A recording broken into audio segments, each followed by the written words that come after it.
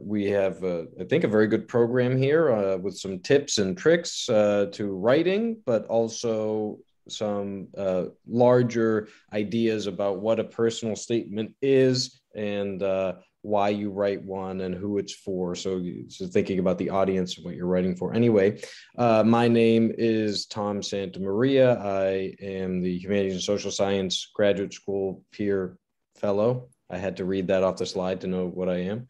And a sixth year in the Renaissance Studies and History Department. And actually, I will let maybe in order as they appear here, my colleagues introduce themselves.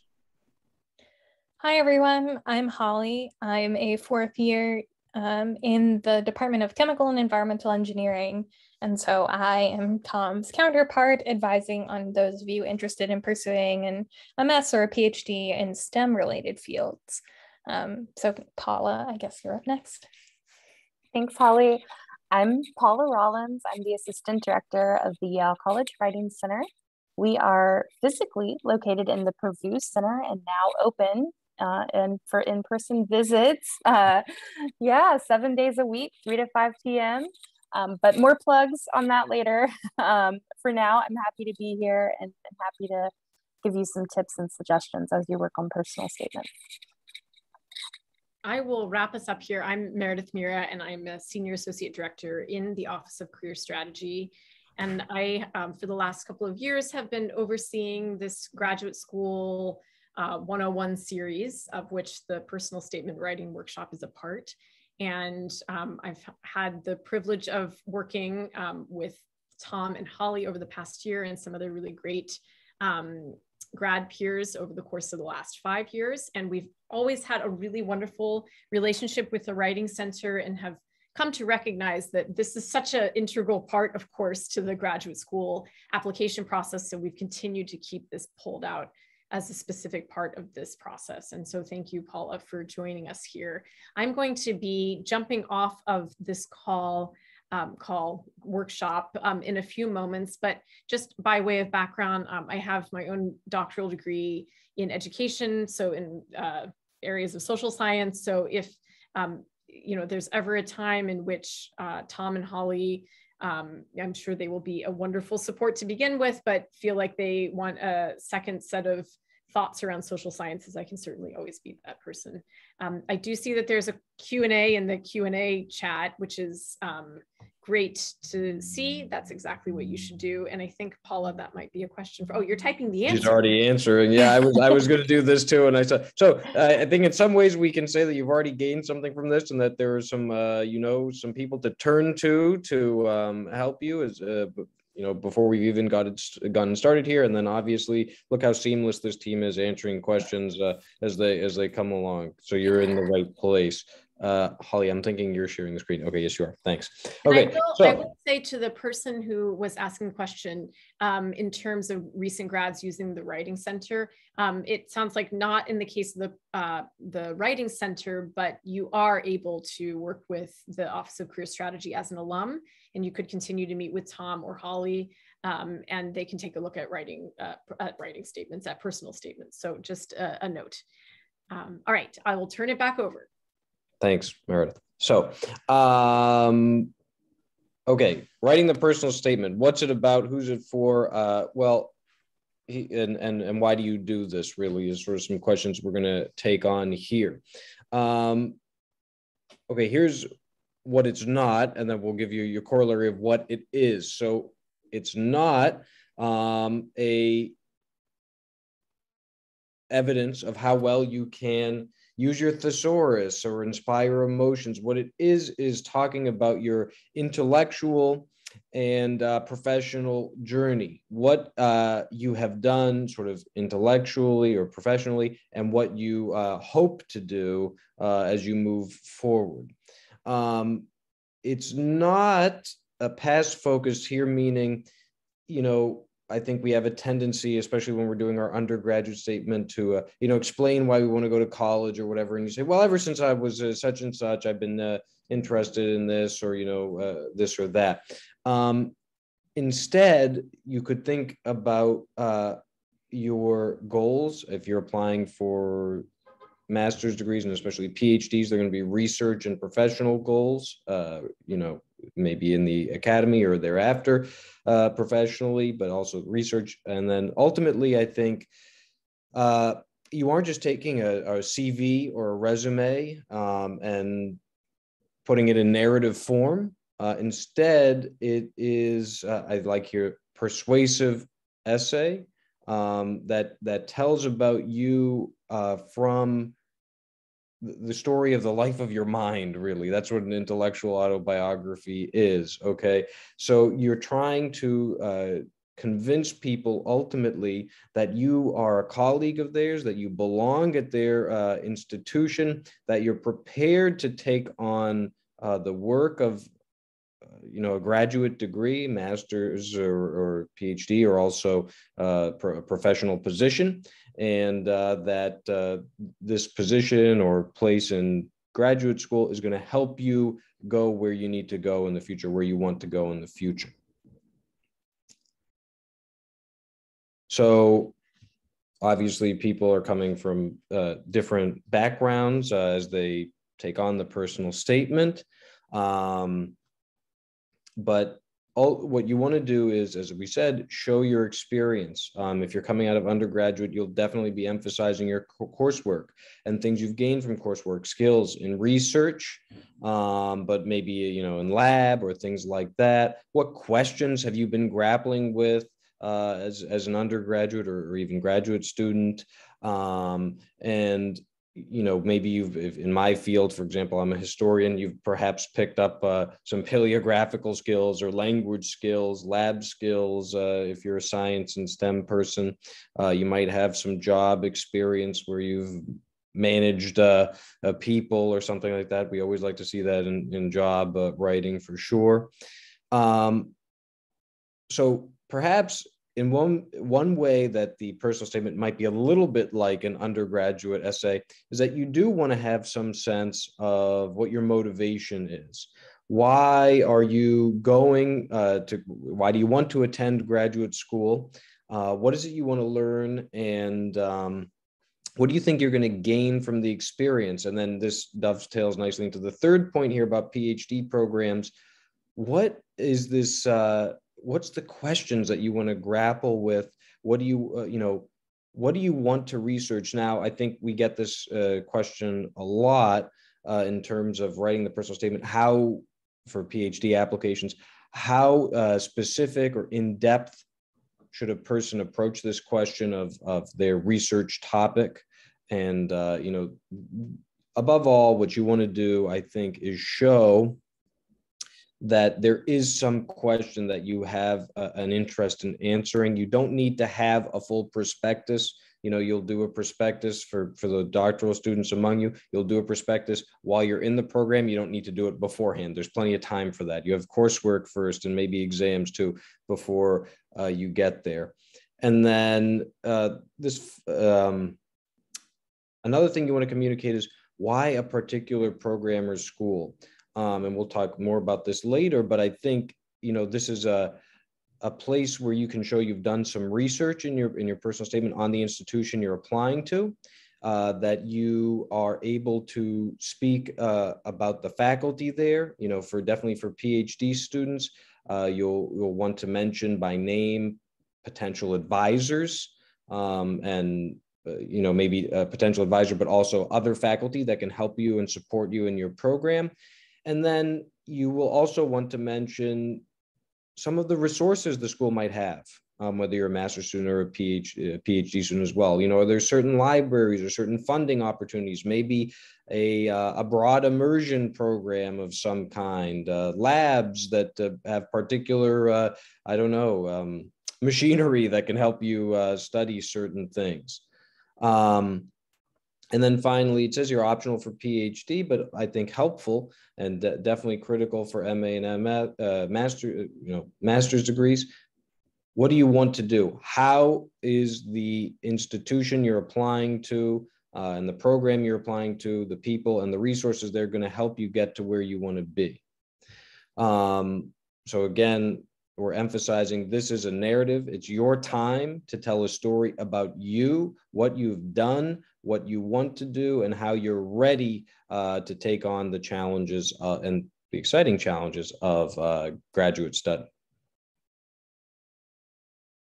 Okay, so some general thoughts about structure and how to tackle this personal statement. Like most writing, you want to have some interesting hook to get people thinking about. I can also see that I'm like streaming with light here. I'm gonna see if I can shut the shutters for 1 second real quick. Otherwise, that could be kind of awkward. Sorry, my apologies. So you're going to want to think about a good way to, introduce the readers who, by the way, are going to be reading a lot of these statements to who you are and what you're going to basically tell them in your personal statement. Okay. So then you will talk a little bit about, as we have been saying, your intellectual autobiography, what you've done, what courses you've taken, what questions you've asked, what maybe papers you've written. Some of you might even have experience giving papers at conferences. You could certainly talk about that. And then you'll also want to talk about why grad school. Maybe you've been inspired by a professor. You've done some research that you think is going to change the world if you can continue exploring it. Some of us feel that way. I felt that way once. Well, while I find it interesting, I'm not so sure I'm going to change the world, but there you have it. So another thing that you might be thinking about is, for example, I was in this category. How are you going to go from one field to another?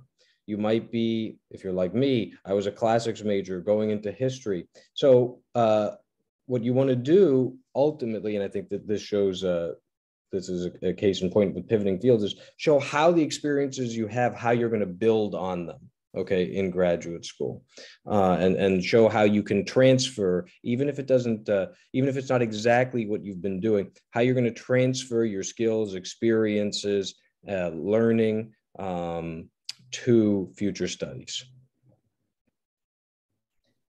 Thanks, Tom. I'm going to pick up on this slide here. And so we're now transitioning out of perhaps what you've done in the past to what you are doing currently and or what you want to do in the future. So again, all of these recommendations in terms of length of paragraphs or number of sentences are really dependent on you and your statements. There's no hard and fast rule here, but we wanted to give some sort of a structure. So you've really, as Tom motivated, laid out your past experiences and your interests, what has really gotten you into this field and how have you pursued that interest. And then you connect it to a strong transition where you draw a clear line between what you've done in the past and what you want to do in the future. And so for PhD programs, what this looks like is discussing specific research experiences from what you've done in the past and why they impacted you and how that might connect to the research you want to do in the future.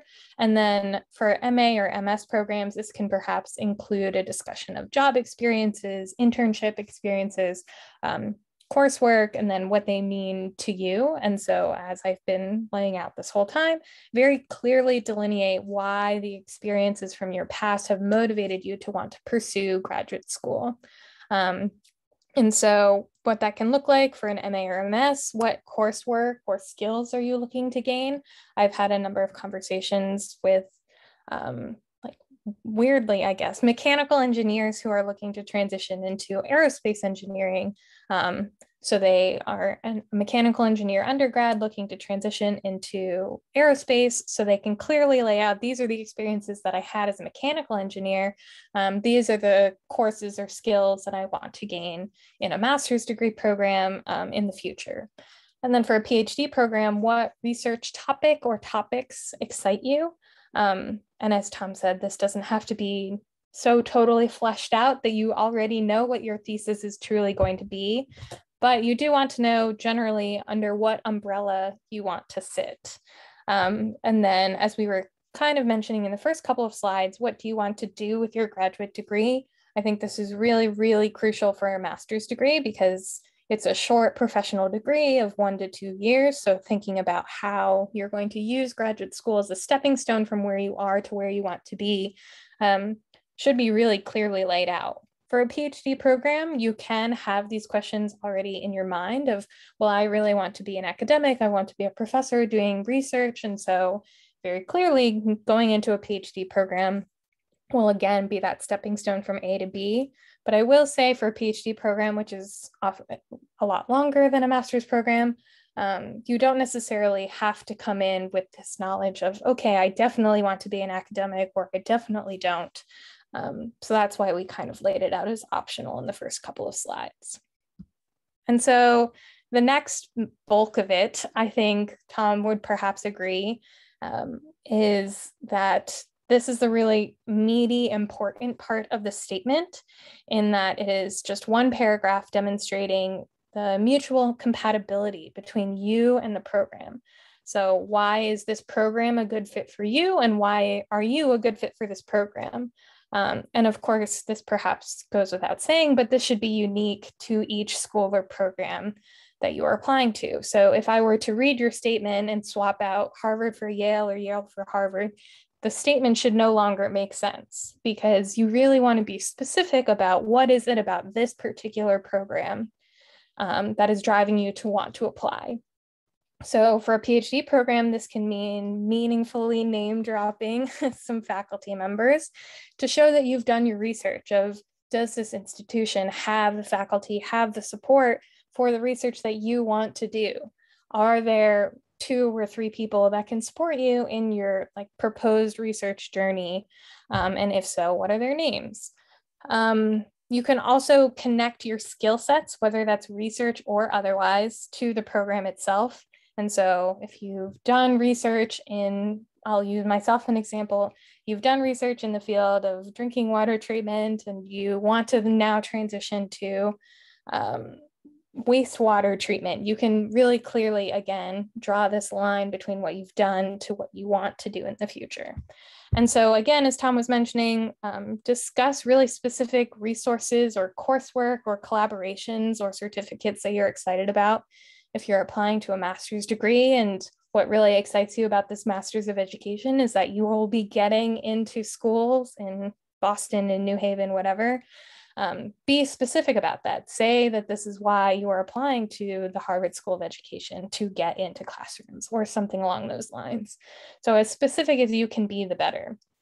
And so by the end of reading this paragraph, the audience to whom you're communicating, the admissions committee, the faculty, should have a really clear sense of how would this program benefit you, and then how would you benefit this program? What new interesting questions or interests or experiences will you be bringing to this program that will help enrich and enliven the community? And so in general, we just laid out a ton of different considerations of questions to answer, but the statement is actually kind of short. In fact, it's usually between 1 to 2 pages, single spaced, which is about 1,000 words. So you basically have to connect your past experiences to your future goals, all in the course of 1,000 words, which is not an easy feat, I guess to say. So we'll talk about this at the end, but we definitely recommend that you go through as many drafts as you need. Don't worry about the page or word limit. Just get your ideas down on paper first, and then work towards massaging some of the language and the tone of the document itself. And so with that, we are going to transition really quickly to just some general advice about tone, because this statement is perhaps unlike anything that you have ever written, and also perhaps you will never write anything like this ever again. And so I think one thing that I want to emphasize in terms of tone is that this is called a personal statement for a reason.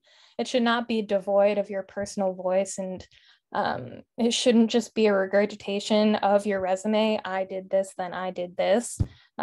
Really infuse it with your curiosities, your passions, the projects that you've been working on, because the rest of your application package will either be just numbers in the GRE score or GPA, or other people telling your story. in the recommendation letter. So this is really your opportunity and your only opportunity to showcase your own perspective and voice.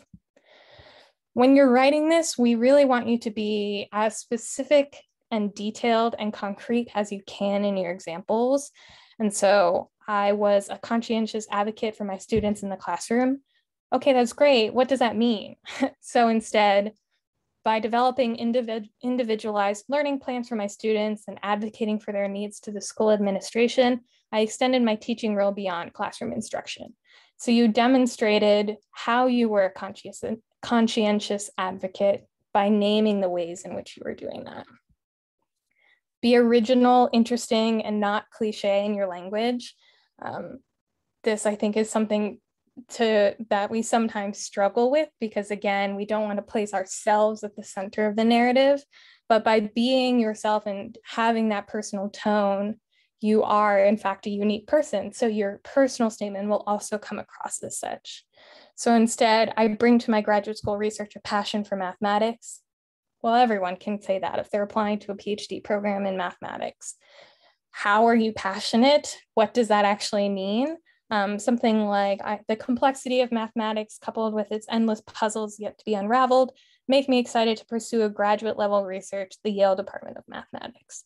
So again, not just are you passionate, what are you passionate about in mathematics? It's the puzzle, it's the unraveling, so something specific like that. Be active and purposeful in your narrative. This is something that I see a lot in people who are perhaps struggling with what we all struggle with of imposter syndrome, of feeling like, well, I didn't actually do it. It was a team effort. I see this frequently in lab-based research because lab research is really collaborative. And oftentimes you are only contributing one part to the project as a whole, but you are still an integral part of that project. And so as an example, I was lucky enough to do research with Professor Smith in my junior year. Well, you weren't lucky. You didn't just stumble into it. It didn't fall out of the sky. You made that conscientious choice. So inspired by the exciting questions I uncovered in my ecology class, I pursued a research opportunity with Professor Smith to more fully indulge my curiosities. In the same way, you are putting yourself at the center of the narrative of why did you make the decisions that you did? It wasn't just luck and it wasn't just accidental. You chose opportunities, chose research experiences, chose classes, chose majors because something about it was exciting or interesting to you. And so be active in showing that off in your personal statement. So as a whole, you are kind of being your best salesperson and selling your passions and your skills to this program.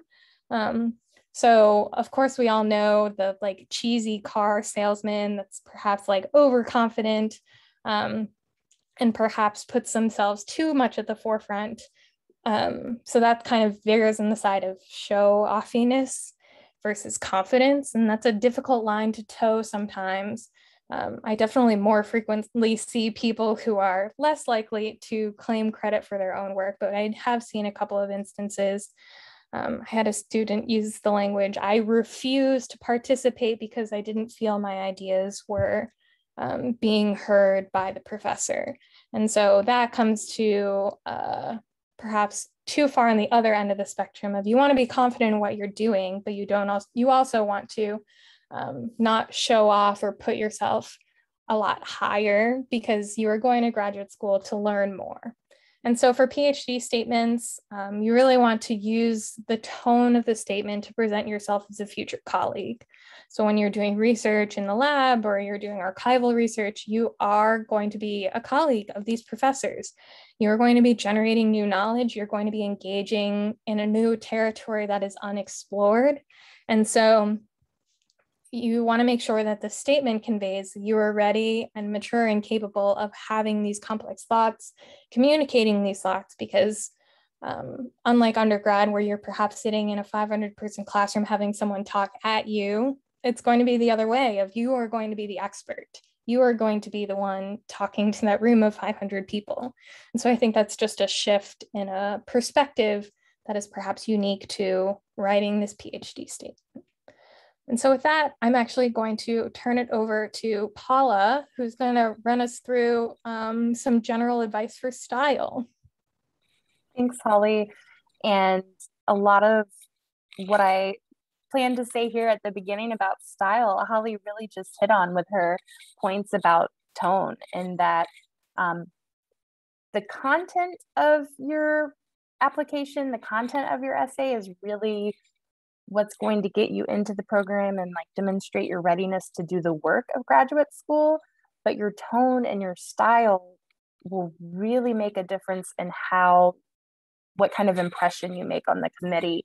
And so thinking about making sure you draft early and take time to get the content down right so that you can then go through several drafts where you're just refining for tone, style, to make sure that you're coming across with the ethos that you want, that you're a smart, thoughtful person who would make an excellent colleague that someone wants to work with as a graduate student at their university. So I am going to go over just a few tips here, and then I'll share a handout with you that goes into more detail about each of these items that you can refer to later. And we'll do some practice with these tips as well.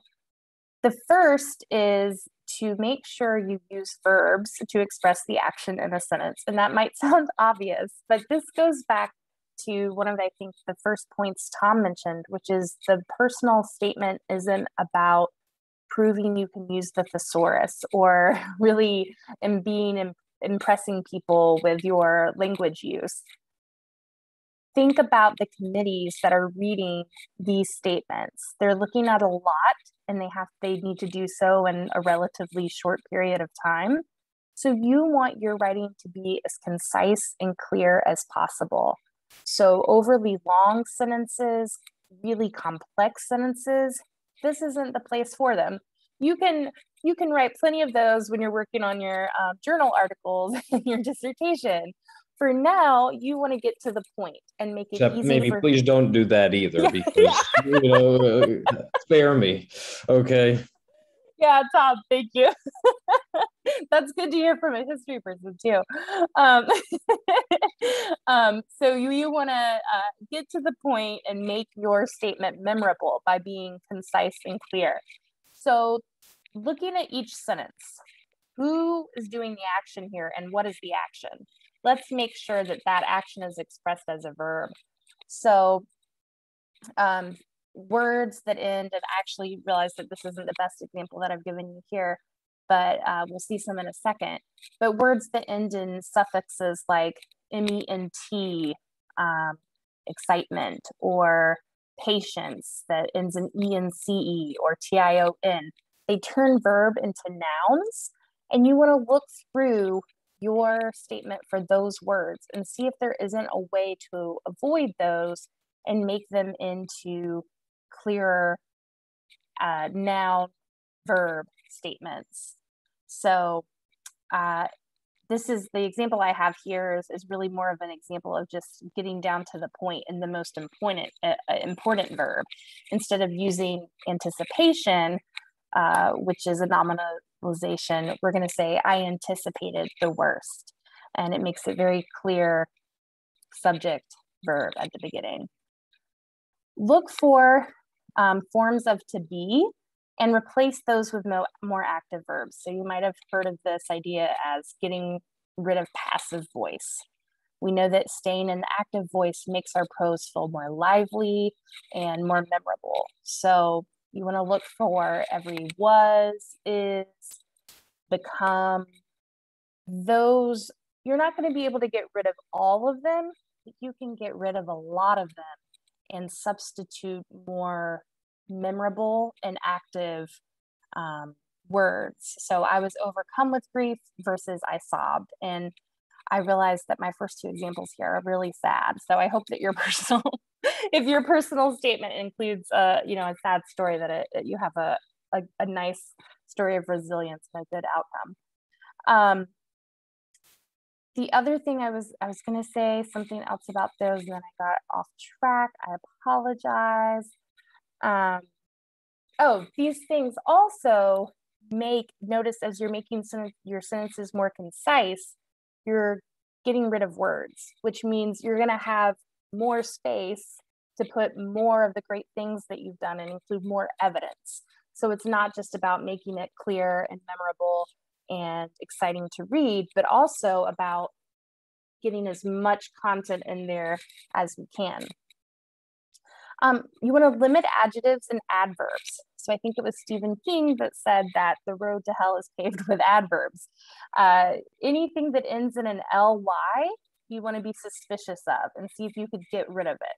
So instead of I slowly walked, let's just choose a stronger verb like strolled. Sometimes you'll find an adjective and an adverb that really brings something to the sentence. But you want to look in carefully and say, is this really necessary? If I read this aloud, if I read this without that adverb, is it just as strong? Is there a verb that I could put in the place of this adverb and phrase? Be concise. Obviously, all of these points are going to that idea, but some more ideas and ways to be concise are looking for words that have very little meaning. Some of the most popular that we'll see are words like very, actually, really, completely. Again, you'll hear that a lot of those are adverbs. And then you want to get rid of those. If it doesn't mean anything, if it doesn't bring any meaning to the paper, get rid of it. Other phrases that just become wordy, first and foremost, each and every. Those are things that we can look for and get rid of. Deleting words that are implied by others. So to say something's a terrible tragedy is redundant. A tragedy is by definition something terrible that has happened. A period of time. If it's if it's some time or a period, then it's obviously consisting of time. Replace phrases with words. Again, phrases like in the event that, increase the number of, could become more. Change negatives to affirmatives. So as saying that something is not often, you can say it rarely happens. Replace words with punctuation. So things like, for example, often are unnecessary. If you make a statement, you should follow up with evidence of that claim. And so a lot of times you can get rid of, for example, and it doesn't take away anything from the flow of your statement. Therefore can often be replaced with a semicolon, because that semicolon tells us these are two statements that are closely connected in some way. And then the final one that I know that you've all heard lots of times is to proofread. And again, make time for editing as a real phase of the writing process. If you can, get someone to help you and look over together with you your work. And that's where the Writing Center might come in, or some other folks at the OCS, or friends, whoever is in this process with you. I say that because working with writers in the Writing Center will often have them read aloud work. And when they read aloud their work, they'll correct what's on the page without even realizing that they've corrected what was on the page, because in their mind, they know what they meant to say. And I'll be the one that says, oh, wait, you just said it this way, which is actually correct in what you're going for. So let's make that change. So if you can find someone to read along with you, definitely always read your work aloud to yourself so that you're slowly going over each word or phrase. A few tricks that can help you to get that sort of distance from the paper so that your brain isn't doing that fantastic thing it does where it just kind of corrects the mistakes for you because it knows what you meant. You can defamiliarize the writing by reading it backwards. So start by reading your last sentence first, and you're just looking at it at the sentence level. Does this sentence work? Is it accurate grammatically? Another way to defamiliarize that I find really helpful is if I type most things on my laptop, but if it's something important, Like this morning, I was writing a recommendation letter for someone. I proofread it on my laptop once, but then I also printed it out because to put something on a different format actually, again, tricks your brain. It thinks that this is something new that it hasn't seen before. So it's going to be pay closer attention to that language and help you spot your errors.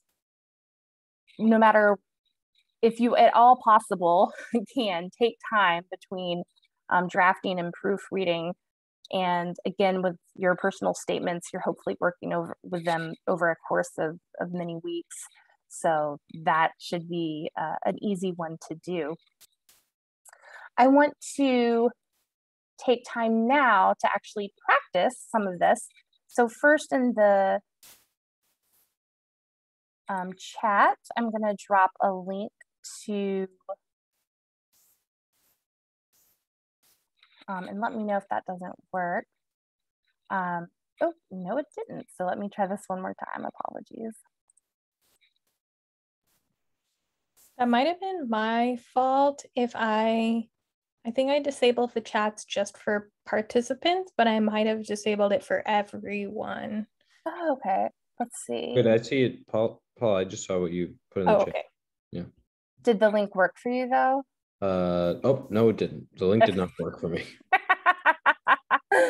Look, I'm getting a not found error 404. Try it now. Yeah, when I put that in there, I was like, that's not what a Google Doc usually looks like. Does that work? Okay, this works. Now? Yep. Okay, great. So this, what I just sent you gives you more detail about each of the items we just talked about, if you want to use that as a reference. And then I have a paragraph for us to look at together.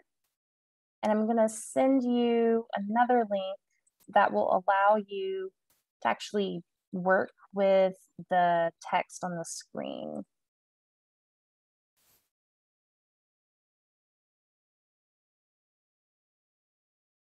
Connection's being really slow today.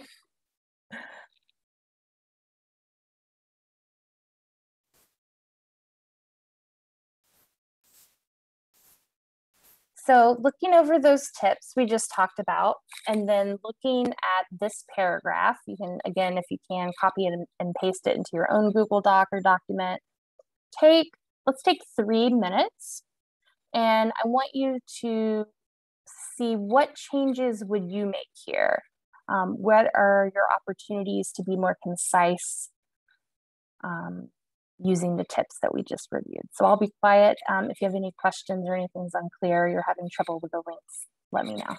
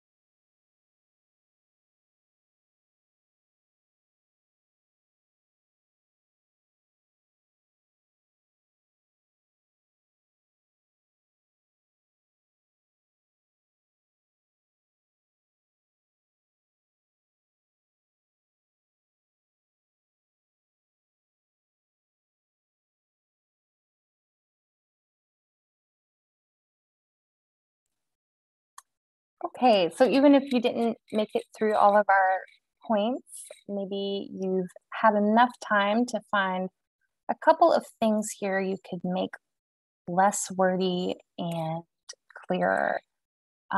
Oops. I did not mean to, oh, okay. Is there anyone who can share something they saw that you would revise in order to make this more concise? You can put, if you have a answer to that, you can put it in the Q&A. I don't think they can like come off mute or put it in the chat. So you can just throw that in the Q&A. Oh, okay. Okay. Thank you, Holly.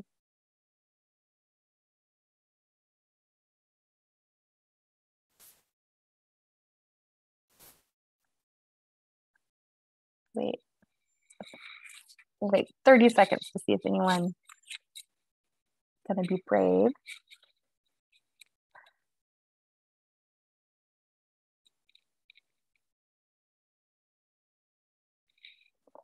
All right, so someone says there's a lot of passive voice that could be removed to make more direct, and that's absolutely correct. So remember, one of the hints or tips for spotting passive voice is to look for any version of is.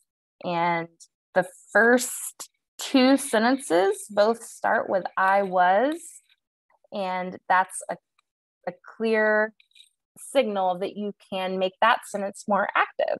So instead of I was eager to gain hands-on experience and training after completing high school, we could make it I gained hands-on experience and training after completing high school. Instead of I was in awe as I watched, we could just change to I watched. The awe should be something that you're trying to convey through the details you're providing of what it is you're watching. So also in the Q&A, someone says it would be more powerful to lead with the experience. Starting with I volunteered. Absolutely, great. That's another place where this writer has the opportunity to avoid the passive voice. Instead of so I became a volunteer, just say I volunteered. That's a great way to get rid of two words and also be more direct and sound more active, because as Holly and Tom have been suggesting this whole time, this is about you and how great you are and all the actions you've taken to get you to where you are today. Awesome. Well, great suggestions. Thanks for those of you offering some answers in the Q&A. I'll show you real quickly.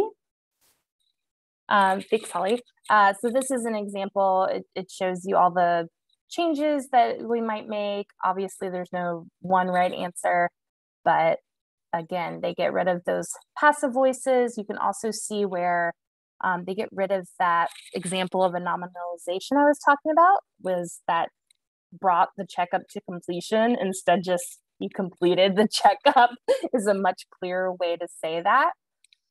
Yeah, and again, instead of there's a lot of, at the end, a lot of kind of extra wordiness that's not needed. My biggest feeling, though, instead just I felt, is clearer and more direct. Excellent. Okay. And I think the next slide shows us, yeah, this is what it would look like without the red ink. And it's a shorter paragraph, as you can see, but it's also a more compelling one. I will say, as a very experienced writing tutor, I still need other people to help point out where I've done these things, because it's so hard to see your own work through other eyes. And so that is one reason why I really hope that you'll come visit us in the Writing Center. Holly, tell me if I'm cutting to the chase and putting in my plug too soon. But I do want to put in the chat two links for you. One is to our Writing Center webpage, and there you can learn more about the Writing Center and our services. And then if you know that you would like to make an appointment, we currently take appointments online. and that link will be coming next. So we take appointments in the evenings, and then we are drop-in only in person in our Poorvu Center location, which is at 301 York Street. You come in through security and then go up the stairs. There's an elevator to the right if you need it. And then you'll be in the Writing Center. And from 3 to 5 p.m. every day, there are writing partners there ready to help you with whatever writing task you might want to look at with them, including personal statements. And they're also there Fridays, 10 a.m. to noon, just because we want to be careful and not have we can't have more than 20 people in the space at once. We do have a waiting list. And if things are busy, we'll ask that you put your name on the waiting list and keep an eye on it and come back when you're high on the list. But please reach out and email me with any questions, concerns whatsoever. We'd love to help you with your personal statement. And that goes for Tom and I as well. You can make an appointment with us through the Yale Career link. We read personal statements and just generally advise on the grad school process. So wherever you are in it, feel free to make an appointment with either of us. I'll say, Paula, I am in the same boat as you. As you were going through all of those tips, I am in the middle of writing something right now. And I was like, oh God, I do all of these things. And I think maybe not particular, but I've noticed that science writing tends to be really passive voice heavy. And so I oftentimes struggle to transition into active voice just because I so often am writing in the passive voice. So it's great to know that you guys exist as a resource to help get me out of my own head, because anyway. Absolutely. And Holly, remember, and if you're applying to graduate programs at Yale, everyone else remember that we have the graduate writing lab for graduate students as well. Yeah, great to know. So for those of you that are on the call, thank you so much for your time. We really appreciate you showing up. Hopefully these tips and tricks and just general outlines were helpful to you. Of course, as I said, if you have specific questions to your process, make an appointment with any of us. We are all here to help and chat. But if you have any questions generally that you think would be helpful, feel free to put that in the Q&A. Otherwise, go enjoy your beautiful fall day while the sun is shining. And hopefully we'll see you at another OCS event or a Writing Center event soon. So have a good evening. Thanks, everyone.